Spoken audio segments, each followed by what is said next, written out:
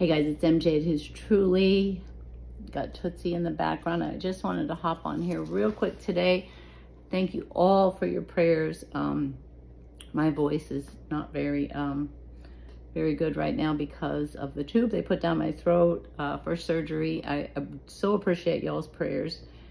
The doctor said that he broke up a lot of scar tissue, and there was a lot of it. This is my 4th rotator cuff surgery in 18 months, which is rebellious body, as well as I had that rebellious soul. Who can say amen with that body? Who's looking for our glorified body in the rapture of the church? Definitely Maranatha, guys. But thank you all so much for thinking of me and keeping me in your prayers today and your comments. I so have been sitting here reading the comments, and I am so blessed by the fellowship. And Jesus said, where 2 or more are gathered in his name, he is here amongst us. And guys, he is certainly coming soon, and very soon. We know that trumpet is going to sound so very soon. The dead in Christ are going to rise first. And we, this final generation, I believe with all of my heart, who are alive and remain, will be caught up together with them in those clouds and ever so be with our Lord. And the Bible tells us to comfort one another with these words. Encourage one another as we see that day approaching. And guys, it couldn't be any more clear that that day is approaching us. It is here. We are in that final lap, guys. In that final lap. But today is also the anniversary of the Hamas terrorists. It is a year since the deadliest attack in Israel, you know, since the Holocaust. And our hearts, our thoughts, and our prayers go out for everyone in Israel, in the United States, anyone who has lost anyone. What a horrific day. And be praying for the peace of Israel. The Bible commands us to pray for the peace of Israel. Jerusalem will be a cup of trembling, the Bible says. And guys, there is no turning back. There is no turning back right now for Israel. This is prophesied in Scripture. And please understand that. Understand that we are in the last days. We are in that time where Jesus spoke of. And what's happening right now has been prophesied in Scripture. People need to wake up. And I would love to go on and on here. But my throat is really, you know, y'all know I love to talk. But my throat is really bothering me. I just wanted to hop on here and share that. And also be praying for all of the victims of Hurricane Helene. Like I said on the other day's video, there is more to the story than we are being shown in the media. Well, we know the media lies anyway. Television. We can just stop it at that. But I have a lot of friends. I moved here from Asheville, North Carolina, in the Panhandle. I am currently in the Panhandle, out of the path of Milton, by the grace of God, and be praying for those who are in the path of this.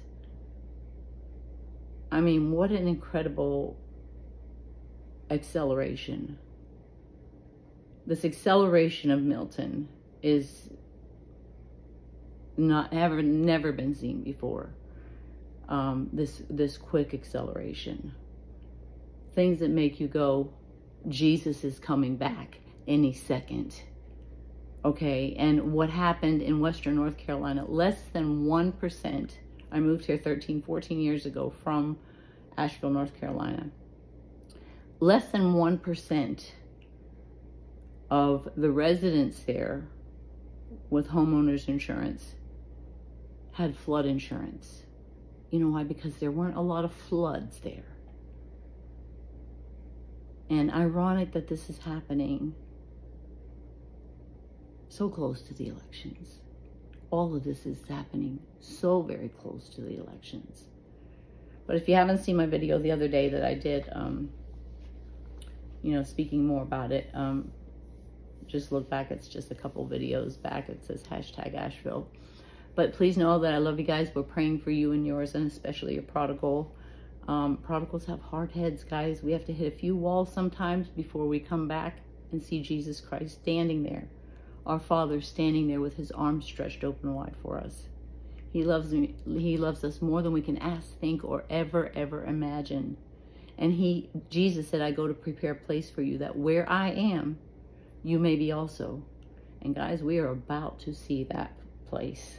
We are about to see that place. I don't know who's waiting for the sound of the trumpet, but I am no longer looking for signs. I'm waiting to hear the sound of that trumpet, because we're gone. We're just as good as out of here. Be praying for everyone that is in the path of this Milton, this Hurricane Milton in Florida. And there's lots of prayer warriors out there. We have to pray, guys. We have to pray. Jesus is coming back. Jesus is coming back soon and very soon. Plant seeds. Share the gospel. God will water those seeds. And during the tribulation, which is up and coming, it is no doubt that the tribulation is soon, rapidly approaching. And the tribulation is the time of Jacob's trouble. It is not the time of the church's trouble. We are not appointed to wrath. So we are going to be lifted, gathered unto Jesus Christ, the author and finisher of our faith. We're going to a wedding. So be praying for everyone in the path of this Milton, Hurricane Milton, and everyone else. All the victims of Helene. Everything that's going on right now, guys, it is not natural. None of this is natural. Anyway, I got to get off of here. My throat is, but God is not taking, God knows what's going on. God is not up there on his throne saying, what am I going to do now? Know that God works all things together for good for those who love him and are called according to his purpose. Romans 8:28. Understand that. And in the tribulation, there is going to be a harvest that is so very vast. So many souls get saved during the tribulation. But why wait for the tribulation when you can get born again, saved right now? Jesus said that we must be born again to enter the kingdom of heaven. Not religious. This has nothing to do with religion or going to church. We are the church. Church is not a brick and mortar building that you go to on Sunday or go to get your sins forgiven. Jesus Christ forgives our sins. Everyone is born into this world a sinner, in the condition, the virtual condition of sin. We're conceived in the condition of sin. And the wages of that sin is death. People like to say, I was born this way. Yeah, we were all born this way. Thank you very much. We sin because we're sinners. We're not sinners because we sin. And because we were born into this condition called sin, the wages of that sin is death. But the gift of God is eternal life in Christ Jesus our Lord. For God so loved this world that he gave his only begotten Son, that whosoever would simply believe would not perish but have everlasting life. But there's going to be a lot of people perishing because they believe the liars lie, and there is a devil. My friend, there is a devil. Satan is a liar. He came to steal, kill, and destroy. And make no mistake, that devil is God's devil.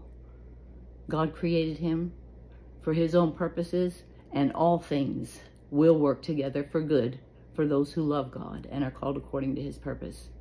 How do you get born again? You simply admit, acknowledge, yes, I am a sinner in need of the Savior, and there is only one name under heaven that any of us can be saved, and that is Jesus Christ.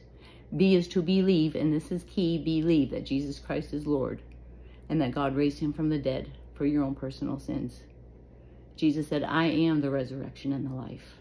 There is no other way to the Father except through the Son. He is the way, the truth, and the life. No man comes to the Father except through him. And C, call upon his name. The Bible says that all who call upon the name of the Lord will be saved. Not might be saved if you continue in this way, or you keep your promises, or you join a church.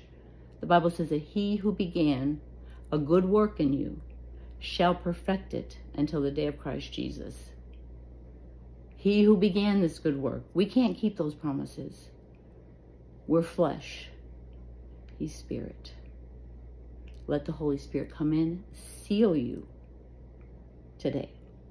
I love you guys. Until next time, keep looking up. We are so very close to the rapture of the church. God bless you guys.